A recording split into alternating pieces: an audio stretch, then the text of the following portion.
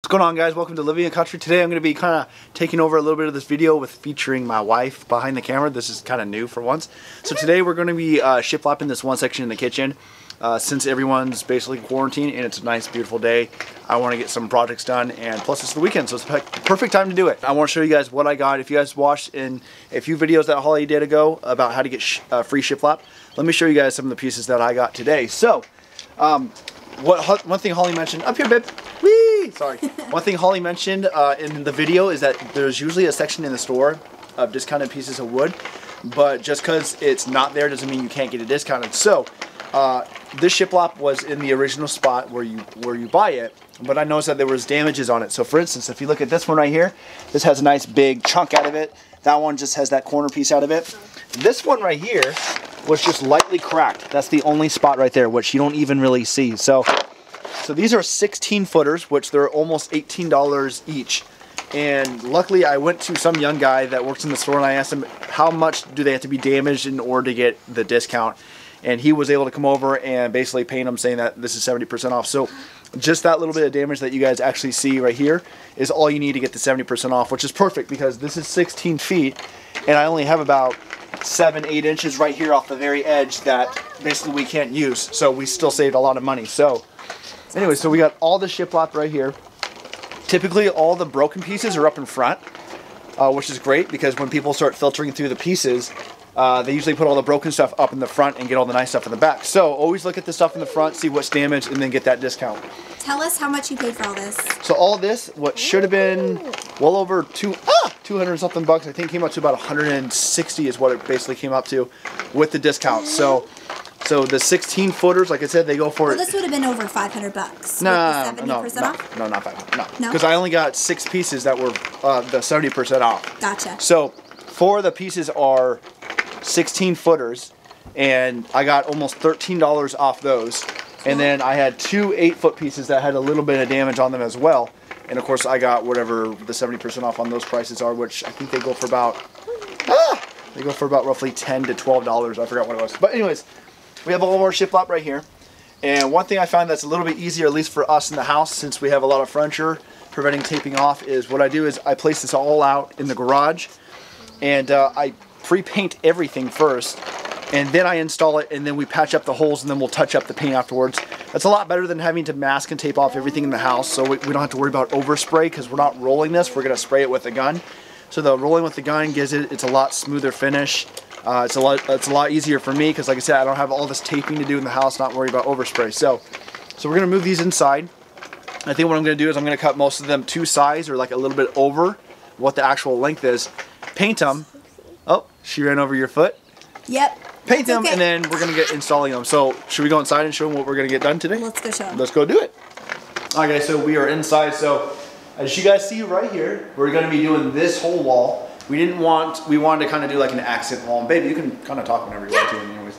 So the idea is to kind of do what we did down here, is to run our shiplap and then also trim it out. We just kind of like that look. Some people just kind of do like the seamless transition where it looks like it's one solid piece, which looks really nice, but for me, since I'm not the greatest when it comes to the tools and this kind of woodworking stuff, the trim, it's a lot easier for me to do the trim because it basically covers any mistake that I make.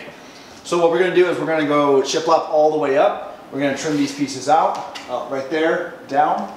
Tell them what you're going to do up there, just really fast. So what we're going to be doing is kind of like a headboard, so it's going to look like, basically it's a header, and it looks like a wood beam. So we're basically going to make a little wood beam that looks like it's kind of going over there. Really cool. Seen a few videos on it, so eventually I'll get to that. So I'll maybe even start that tomorrow. It shouldn't take too long because it's a small section. But yeah, we're going to do the shiplap up to that, and then we'll either place that over it, or I haven't really figured that out yet. We haven't moved that far yet. And then we're going to go all the way up to the ceiling. We're eventually going to do this hallway with shiplap too. Oh, yeah. But yeah, we're going to continue it. Oh, okay. But we have to wait till we get the upper trim pieces of the doors. We're going to do a little bit more of a richer look. And then, of course, we need to paint the trim still. Yeah. So, but that's another day. Trim and doors. Yes, nothing's painted, you guys. Yeah, now that summer is coming, with it being a lot drier, I can take all the doors and go paint them in the garage, and it will dry really fast. During the winter time when it's 30, 40 something degrees, it will take hours for these doors to dry. So that's why I personally wait till basically a day like this to do painting, because because it dries a lot faster. So anyways, so like I said, we're gonna go paint all of our shiplap, pre-paint it. That way when we cut it, it's just a lot easier. We only have the nail holes. We can patch those up and then touch up paint after that, which is exactly what we did in Holly's office. And it worked out a lot easier than having to trim off everything, tape off this hallway, tape off all of this stuff in the kitchen. Which we did not do that with this. This is not painted. It looks, I mean, it looks great, but it looks so awful compared to my office, which just looks so nice because it's painted. And this one we've had up for maybe like 6-8 months, and we just have not gotten around to painting it yet. Okay, so hello the mess, but right here down, hello the mess, hello to the mess, everybody, hello. We've got vitamin, candles, bears, we've got it all. So this is the shiplap we did where we installed it first and then we planned to paint it. It looks so good, but it honestly looks like crap. It looks good in here, but that's because it's... Okay, but then when you go to my office, which that's a mess too, but come on. Let's go. Let's go. So you guys kind of get to see the behind the scenes because this is kind of my setup for when I do the videos, and then it's a working space back here.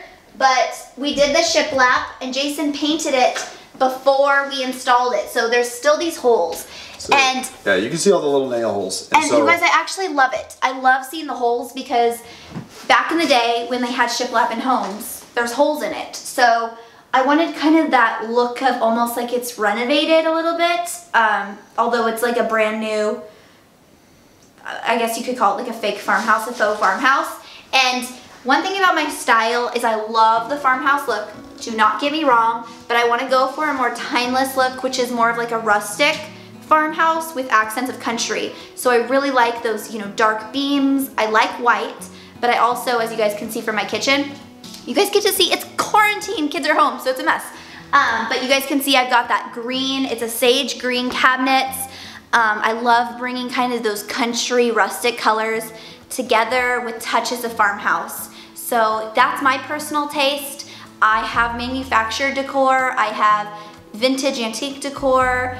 I combine it together making my own. But let's get to shiplapping. Anything else that you wanted to say about the shiplap before we get installing it? Nope, or painting it? Woo!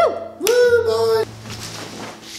Here's our drop cloth. You guys, I've given Jason a lot of drop cloth from projects that I've done, and we really get the max use out of it.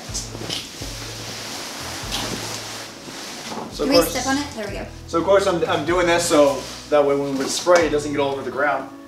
But that's not going to be a big problem because eventually I'm going to seal coat this thing, so all the imperfections, all the paint, it's going to be covered up anyway, so cool. Not worried about that. As you guys can see, this is how I painted Holly's shiplap, is that when I cut it to length, then I just place it right here and I just spray it going up and down. It's a lot easier than doing it on the floor, so that way I don't have to worry about dust settling on it or anything like that. This is another shiplap wall we did. We did this one with Home Talk.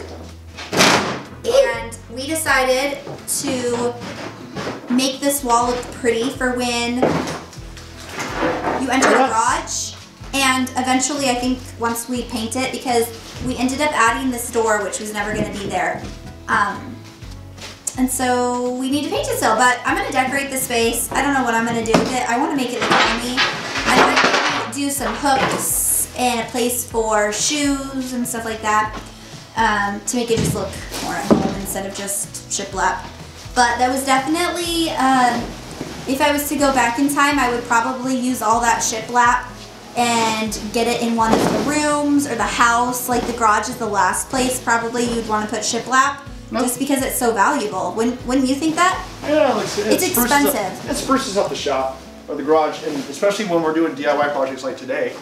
Okay, that's true. It gives it a nicer background. That makes me feel better. Oh, you guys, this is the trim.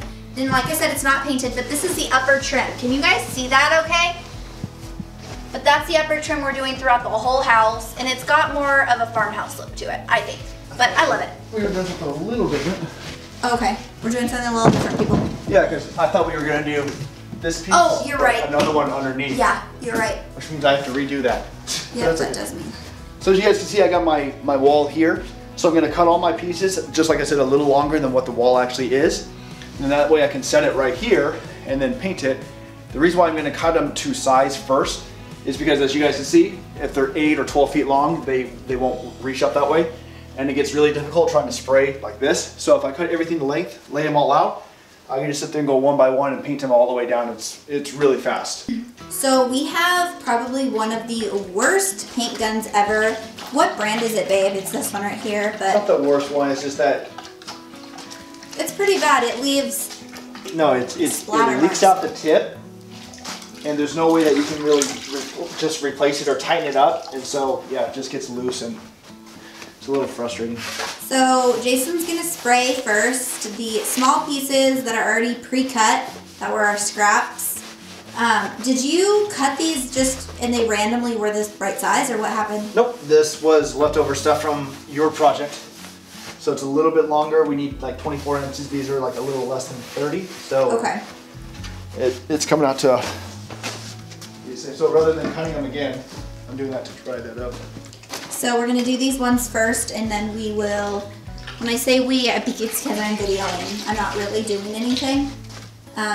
But after, I will video Jason cutting and painting the rest. My favorite part is probably the install part. I like to do that.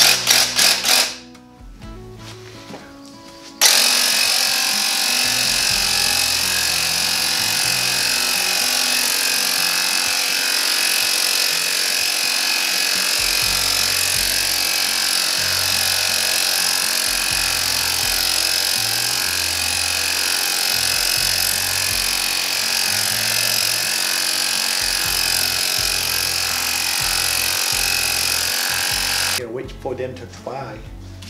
What, for like 30 minutes maybe? Yeah, about 20, 30, just to be safe, because if you touch them before they dry too much, then at least the fingerprints everywhere, so you just gotta be careful with that. But if it was a cold day, it would be much longer. yeah, just like, yeah, so when I did Holly's office, I did that, what, about a month ago? Yeah, about a month ago. That's crazy. And it was probably in the 40s at night, and so it took literally all night, and it was still somewhat pretty wet in the morning time because we did a couple coats. So anyways, if it's just really cold, just do it. Typically you want to try to do it where it's a little bit warmer, but if you can't, just do very thin coats, and then that way it dries a little bit faster. But I'm not the expert in paint, I just know from mistakes. Okay, we have our next batch of shiplap ready to paint. What kind of paint are we using? White paint. Oh, white. Yeah, white. Sorry, it's a secret. It's Farmhouse white. Family recipe. It's a family recipe. You heard it from Jason himself, a family recipe. No, you didn't. Okay, so he's cutting the pieces, these pieces for the right side of our wall. So Jason found where the studs are, which we had a picture of us up there, so we knew where two of the studs were. So he just drew lines all the way down so that when he starts installing these, he knows exactly where to nail it in with his nail gun. Plus, if for some reason, like in Holly's office, if we don't fill in the holes right away, if they're lined up perfectly, it looks a lot more pleasing than all these like holes all over the place. Did you say pleasing? Where's the word? Pleasing? A pleasing, right? Can we edit that out, please? Oh yeah. What do you mean?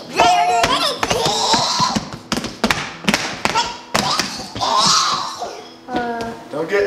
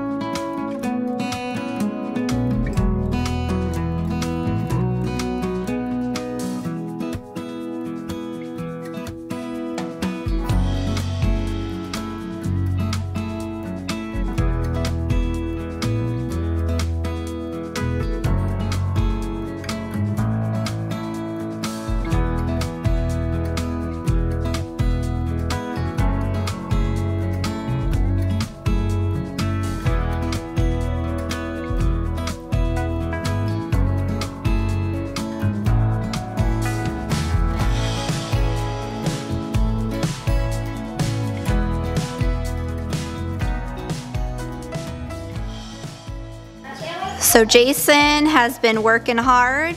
Here is what the shiplap's looking like so far. He actually took a break from this the other night and installed this wood beam, which we have a video on as well. So when that's up, I will link that. But he's busting away at this wall. Are you gonna start doing the top portion, or are you gonna start with the left now? I can't do that top piece until I get this left side done. So I have to fill this in and then I can get my top piece in. Okay, gotcha. We'll check back on him in a little bit. I'm working on the beam video right now, so that's gonna be a good one.